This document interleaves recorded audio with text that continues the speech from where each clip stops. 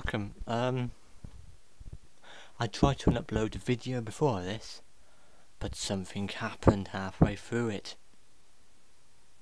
Yes, I got interrupted by somebody. So, I'm gonna have to do this all over again. So, I'll carry on what I was. So, I'm going to be doing top 5 or top 6 to Tom Baker, but top 5 with every other Doctor on what stories are best. So I went with An Unearthly Child. Dalek Invasion of Earth. The War Machines. 10th Planet.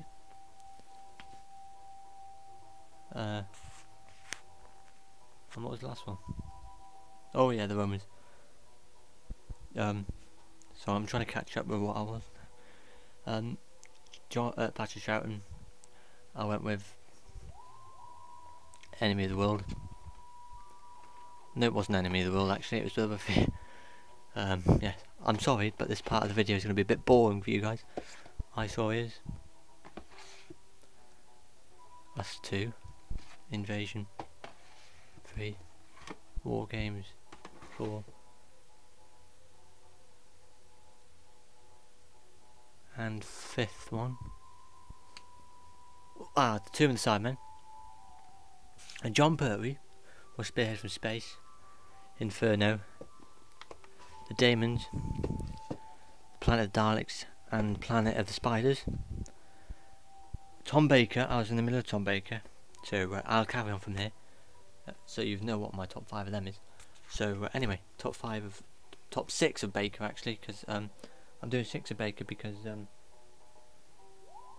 he was quite a long Doctor actually, wasn't he?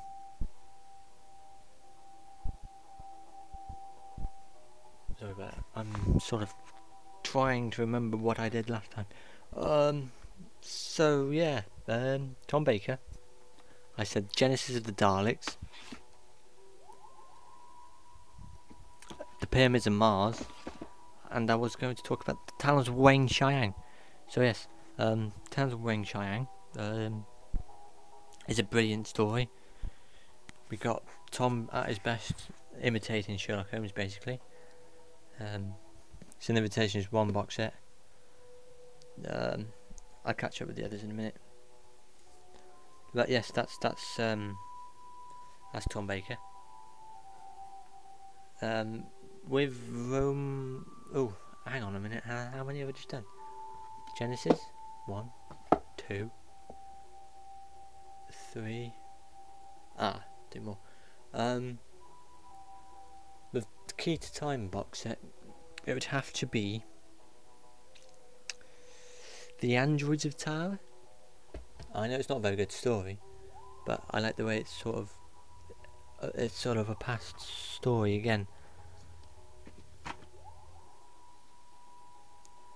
So yes, with Romana 2, it's going to have to be the City of Death. The City of Death is a fantastic story. I'd recommend getting this. It's got oh, I've forgotten his name now. Julian Glover. There you go. It's a fantastic story. And Tom's last season. Ooh, either have to be Leisure Hive or one of the Space trilogies. I'll go for the Leisure Hive. They're all fantastic stories in their own kind. So yes, so we got Genesis of the Daleks, Pyramids of Mars, that's 2. Talons of Weng-Chiang, 3.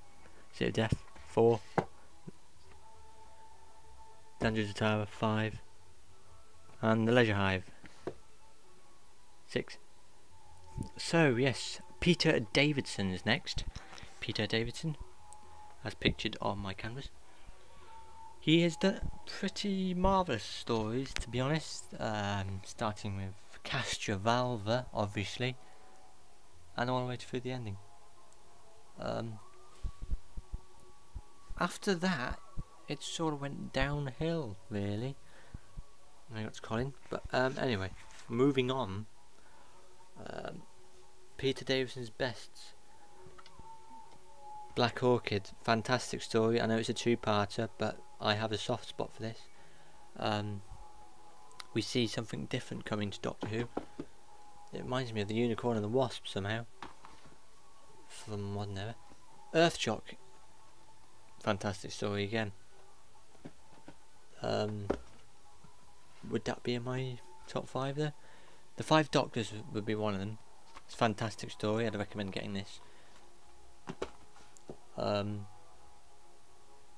Yeah, okay. Black Orchid, again, a fantastic story. I'd recommend this. So that's 2. Earthshock, again, a fantastic story. What else can I say? Warriors of the Deep. It's sort of got a different side to it. Kinder's an interesting story. I'd recommend Kinder because sort of a dark feeling to Doctor Who, that one.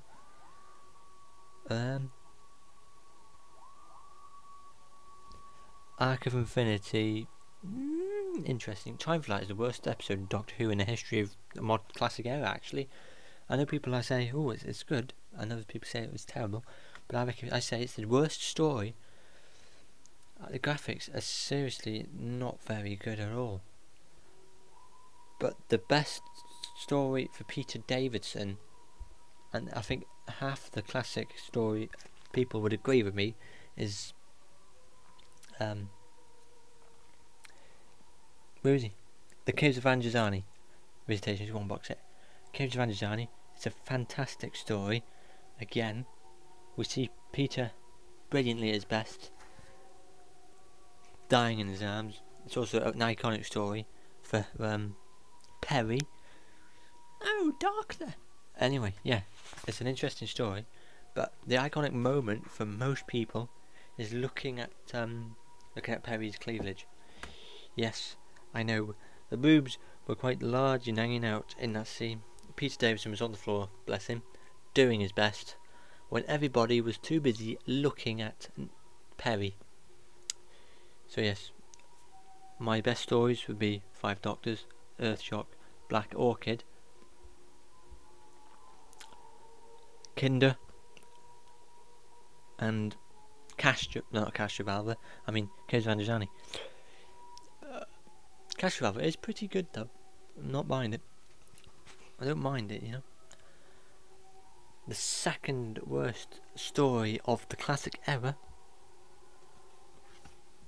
Well, let's not talk about that anyway. Let's pretend that's not there. So, Colin Baker. Colin has done some pretty good stories. I'm not dissing him. Attack of the Cybermen. It's a fantastic story. So that'll have to be in my top 5. The Mark of the Rani, again, classic, brilliant story. That's 2 of them. Time Lash, again, a fantastic story. But then there's the Two Doctors. Shall I compare?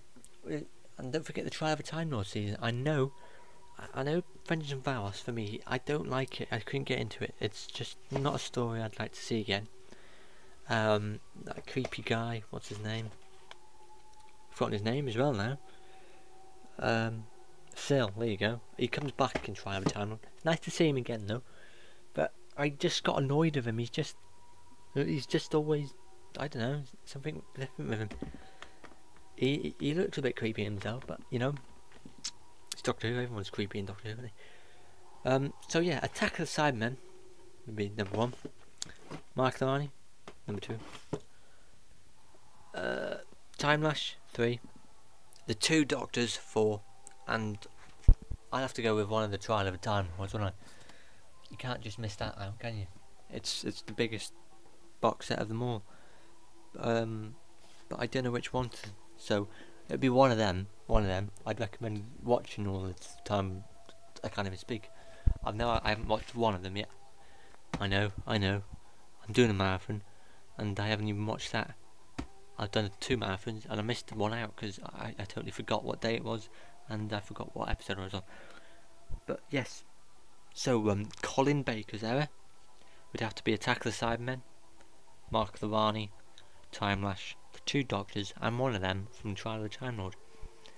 Now, coming on to another brilliant, a brilliant Doctor. Sorry, I nearly fell over then. Sylvester McCoy. The Time of the Varney, it's not best. Let's just move that aside. Delta and the Bannerman. I recommend that story. That's a brilliant story. I've got a soft spot for that again. I'm not too keen on Mel. I prefer Sylvester with Sophie Aldred as Ace. So Members of the Daleks is going to be my first. Everybody likes this. If you don't like this, then there's something wrong with you. Yes, but Silver Nemesis after that is again another fantastic story. Remembrance and Silver Nemesis are 2 brilliant stories. So yes.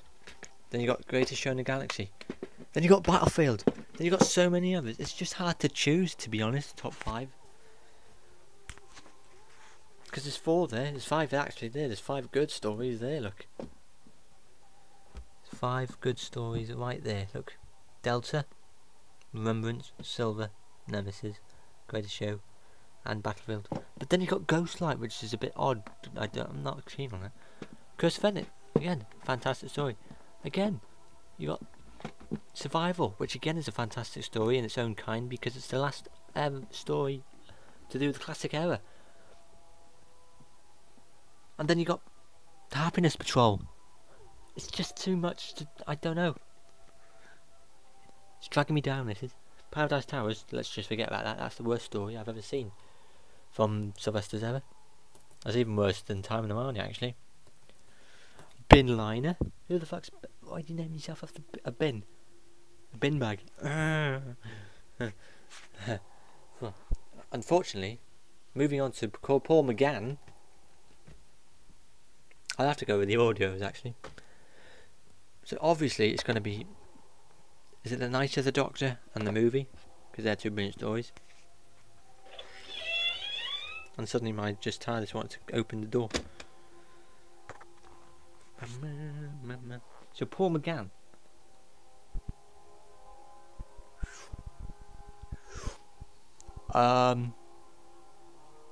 Doctor Who the movie. Number 1. Night of the Doctor, is it? Yes. Terra Firma. It's got to be a fantastic story. I recommend getting that one. Zooming in. Terra Firma.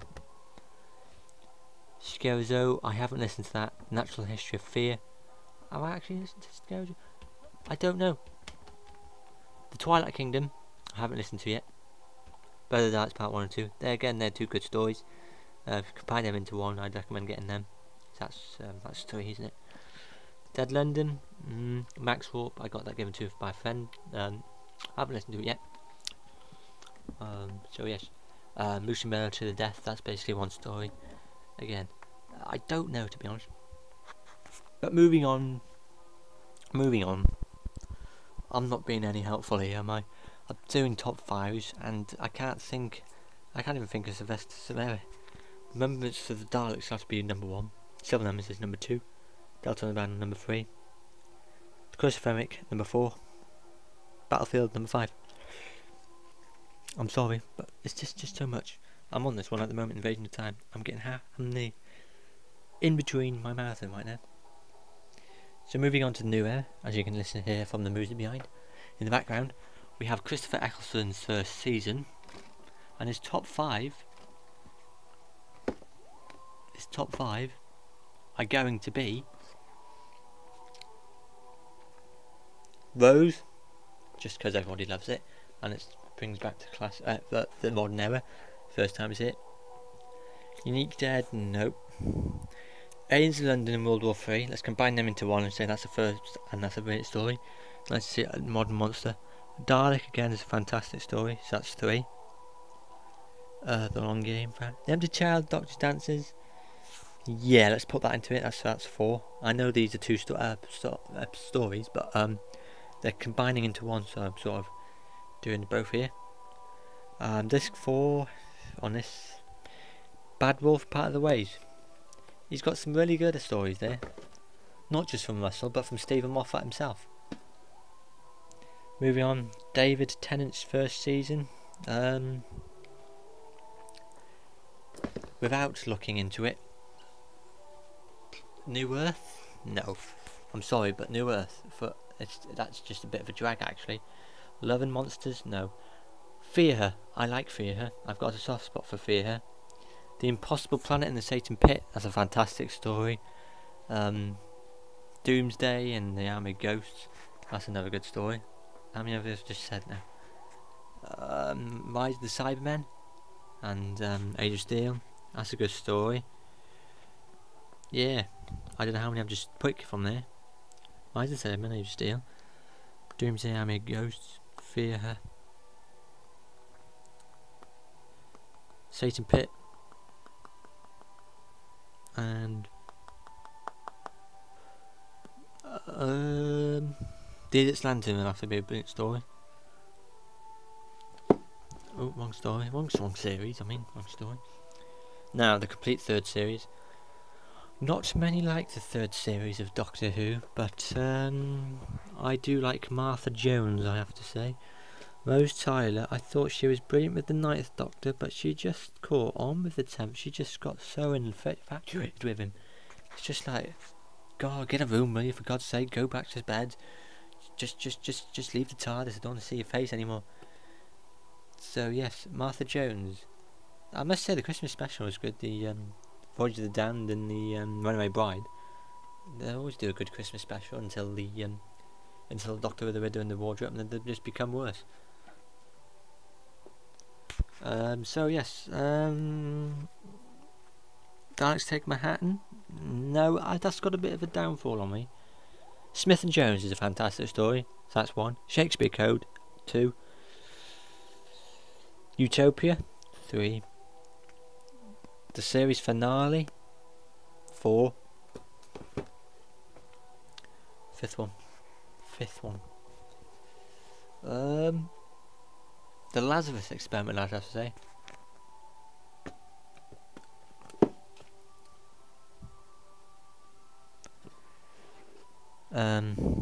Complete 4th series.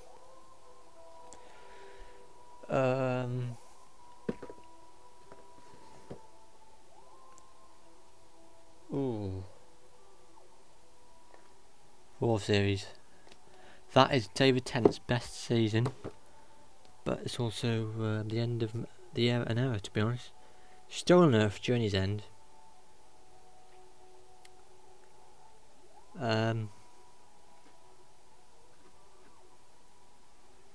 I don't know actually. Complete specials, I'm not really keen on the specials. I go after the End of Time and the Planet of the Dead. With the specials you get Dreamland as well, which is a nice interesting one. I do like Dreamland, not many like Dreamland, but that's not really a Doctor Who counterpart, is it? Well, it sort of is, but Matt Smith's error. Series 5, a brilliant error. Series 6, nope. Series 7 Part 1, nope. Series 7 Part interesting. So Series 7 Part 1, Series 7 Part 1, I can't even speak. I'm confusing myself right now, guys. Somebody kill me now. This first, oh, I don't know actually. The 11th Hour is a fantastic story. Beast Below, no. Picture of the Dark, again, it's an interesting story. Time of the Angels, again, good story. Vampires of Venice, no. Amy's Choice, that's an interesting one, that is.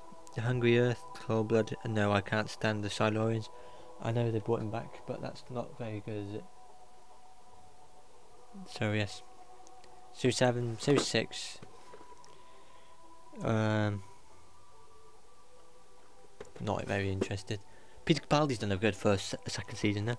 The Magician's Apprentice and the Lake, would you say? Zygon Inversion is Zygon Invasion, good story. Hellbent, Heaven Sent, I actually don't like. Heaven Bent, I quite like it. It's an interesting one. Face the Ravens, good story. So yes, thank you very much for watching. This is my top 5s They're not really top 5s, are they? They're just... I'm just ranting about Doctor Who right now. So yes, as my mum and dad turn up, I'm going to leave you guys to it and go back to where I just belong. So thank you very much for watching this good old rant. Hope you've enjoyed it. I've enjoyed it. I might do a bit more ranting in the future. It's something different than doing